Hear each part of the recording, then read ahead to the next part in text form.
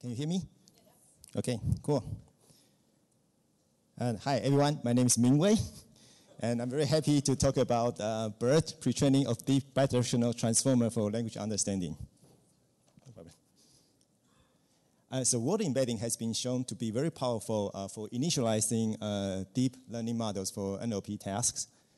However, recently, contextual representation, where the model computed representation not only through the word itself, but also the surrounding context, has been proven to be more powerful than word embeddings. And so for the contextual representations, there are two ways we identify for applying contextual representations, which we are going to discuss that in detail in the next two slides. So we call the first approach the feature-based approach, and the most successful one is ELMO, where they train separate left to right and right to left language models with shared parameters on the unlabeled data. So for the fine-tuning task, then apply, they first compute the contextual representation using language models, then use the result as pre-trained word embeddings, or you can say them features, then just feed them into existing models. So the other approach, which we call then fine-tuning approaches, and we use GPT as our examples. So in GPT, they train a deep 12-layer transformer models from left to right on unlabeled data, and for the downstream task, they simply reuse the language model as their final model by taking the representation of the last token to fit into output layer and to get the labels. So before we go on to discuss about the BERT and related issues, let's have some discussion about these two approaches. So the advantage of feature-based approach is that you can plug and play the embeddings. So you can train a contextual representation embeddings and generate them and treat them as features, then feed them to existing text models. So for example, you can compute ELMO embeddings and feed them into a BiDef model to form a powerful question answering system. So on the other hand, there's also advantage for fine-tuning approaches. One of them is there are very few randomly initialized new parameters. And because of that, you might suspect that one advantage is that when the downstream text label data is not so many, then you might have a better chance to learn a better job. The other thing is that it's conceptually simple because we don't have to do architecture search. However, because of that, there could be a pre-training and fine-tuning mismatch. So remember, for GPT, we are using a language model as our downstream task models, but this model might not be the best choice for sequence taking or for question answering task. So here we're going to discuss think about this in a different way. So in prior work, basically they focused on pre-training with language model objectives. Then they try to integrate the language model into the downstream task models. For example, in ELMO, they carry over the language model the representation as features for the downstream task models. In GPT, they simply reuse language model as the downstream task models. Here, the design principle of BERT is we want to reverse again and thinking backward about what should we design for the downstream task model first. So that's what we say the goal-driven designing. So we think about what should be the most powerful and the general downstream task model we can use. Then we worry about what should be pre-training next. So our goal here is to design, to try to use deeply bidirectional model as our downstream text models. So there are two properties that we want to use for our downstream text models. One is they should be powerful, and the other one is they should be general. So for powerful, we mean that they need to be, we want them to be deeply bidirectional in all layers, not just some layers. When we mean deeply bidirectional, we mean that for the output of every layer can be conditioned on both left and right context jointly, and not for just some layers. And we also want the model to be general. In here, we reuse the trick that invented by GPT, where we can unify the self-attention and the cross-attention by concatenate the input together. Okay, now we have decided that's our the design for the downstream task model. How should we pre-train these models? And then we have the main challenge because language model objective does not work well for pre-training these such models. And we will discuss more about that later. So that's why we're going to talk about BERT. BERT stands for Bidirectional Encoder Representations from transformers, and we will use mass language model to enable pre-trained deeply bidirectional models. So you can think BERT as a combination of pre-training approach with deeply bidirectional models. And we show that this framework is very useful and can achieve state-of-the-art performance for 11 tasks with very little task-specific engineering. So let's talk about BERT. So following the same logic, we're going to talk about fine-tuning first, and then we're going to cover how do we pre-train later. But there are two stages of BERT. Like pre-training is we do pre-training on unlabeled data, and fine-tuning we're going to do then on the labeled data. So this is the overall structure and input-output for BERT. So BERT uses a bidirectional transformer. So bidirectional transformer, or you can call them the full transformer or transformer encoder, is a deeply bidirectional model, where every layers, they condition on both left and right context jointly. Also, this is a contextual representation model, so every input token have a corresponding contextual representation vectors. And because we want to make this model to be applied to as many tasks as possible, we always representing the input as a long sequence. When there, for some tasks, like you need maybe two text sequence or question and answers, we simply use a separated token to separate the sequences. So there's another reason why we use a transformer as our downstream task models. So people have shown that for certain tasks, attention between two sides, for example, question and passage, has been important. So it has shown to be important. So when we use transformer as our downstream task model, we can also cover the attention mechanism between the two pieces of text. So here's some clarification for how do we use BERT. And so here, assuming that we're doing a sentence pair classification, for example, we want to know if sentence A entails sentence B. So for the input, we'll put a class label token, spatial token there, and we put all the tokens of sentence A. We put a separated token, then we put all the tokens of sentence B.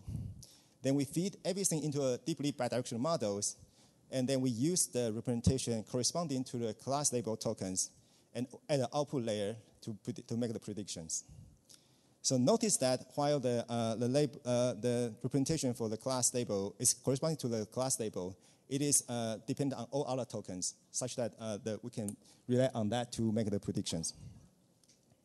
So for question answering, we can use the same logic, and we put a class label token, then questions, and then separated token, and then paragraph. Then we can put the output layer on the representation corresponding to the tokens in the paragraph to indicate where is the start and the end of the answer. So we finished talking about fine-tuning, and basically we think we want to make the fine-tuning model to be deeply bidirectional, and also we want to concatenate the input sequence such that you can apply to for multiple tasks. So now we're going to talk about pre-training. So one of the most important questions that we have not answered is why don't we just use a language model to pre-train the deeply bidirectional models?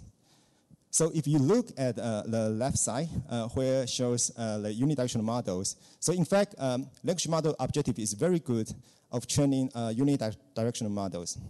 So for language model objective, you are trying to use left context to predict the right word. So for example, you want to use the start of the sentence and the word open to predict the next word, which is here.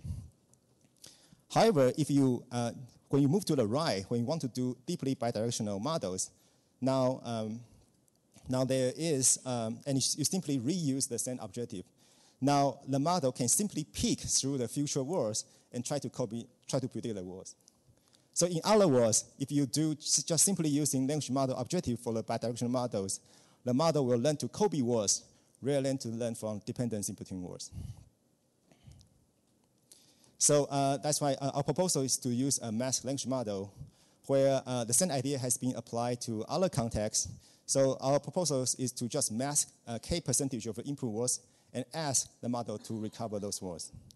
So for example, the man went to the store, went to the mask and to buy a mass of milk. So we feed this into the BERT model, and we ask the BERT model to recover the first word to be store and the second one to be gallon. So this is the overall framework for BERT. So now we're going to talk about pre-training and then fine-tuning.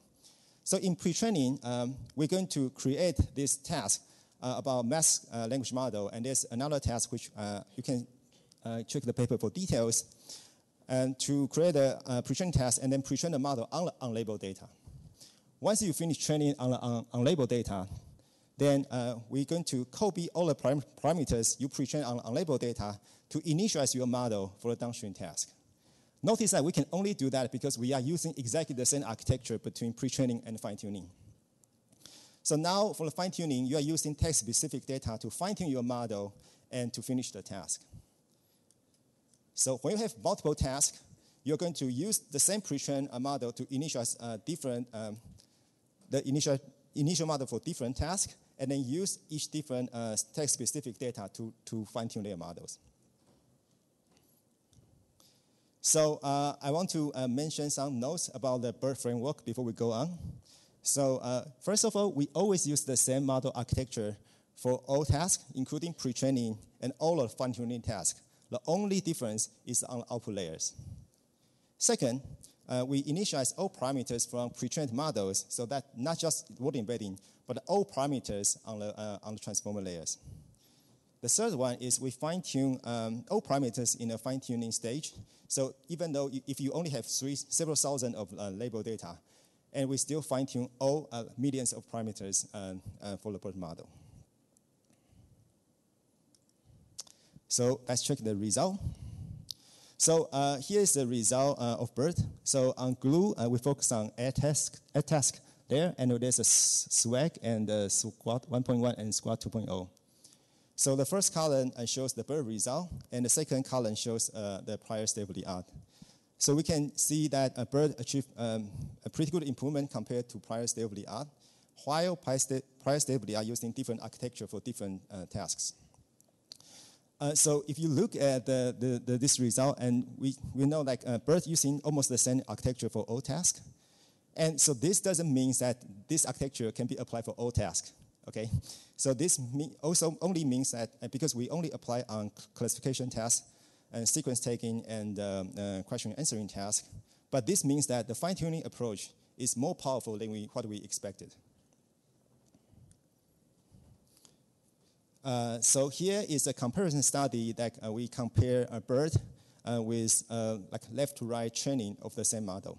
So we are using the same model size, and so the only difference is the blue bar is trained with the BERT pre-training task, and the red bar is trained with a left to right language model. So this is basically similar to using OpenAI GPT trained on our data. So for the MultiNLI, where the task is classification task, the left-right model is a bit worse than the BERT. But for the right model, for the squat model, then the left-to-right model is a lot worse than the BERT model. So while you can try to add like new parameters on top of the left-to-right model, but those parameters are not pre-trained.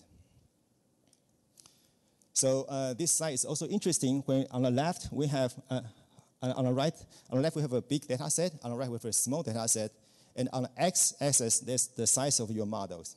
So as we can see here, we go when we have a larger and larger model, we got a better and a better result. And this is surprising for the small number of label examples, because we used to think when you have a large model, you will overfeed to the small number of label examples, but somehow the pre-training can overcome that issue. So this is the last slide of my talk. So basically, BERT is a pre-training approach that combined with deeply bidirectional models. So because we combine these two components, we can have a general architecture across tasks on classification, on sequence taking, and on question answering. And it's also conceptually simple because we don't have to do architecture search. And so far, it outperforms test-specific designed models. So the code and the models are available right now, and we also have multilingual models. Thank you.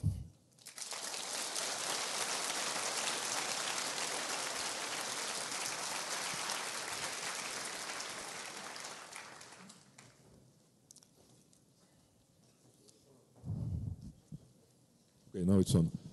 Thank you very much.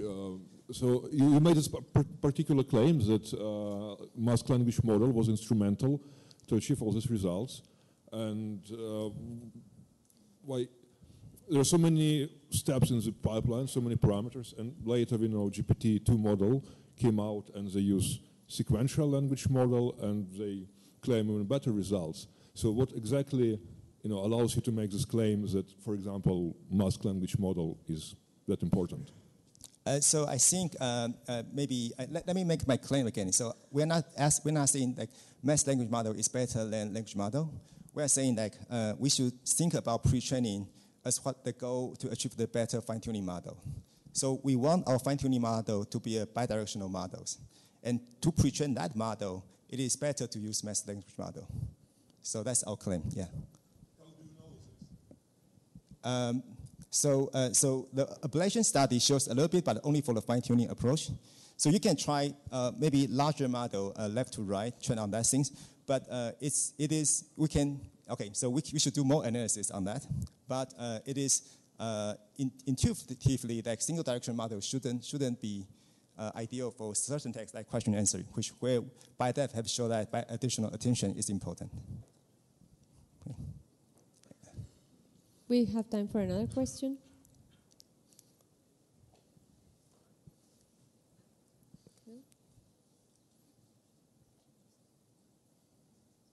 Okay. How about taker?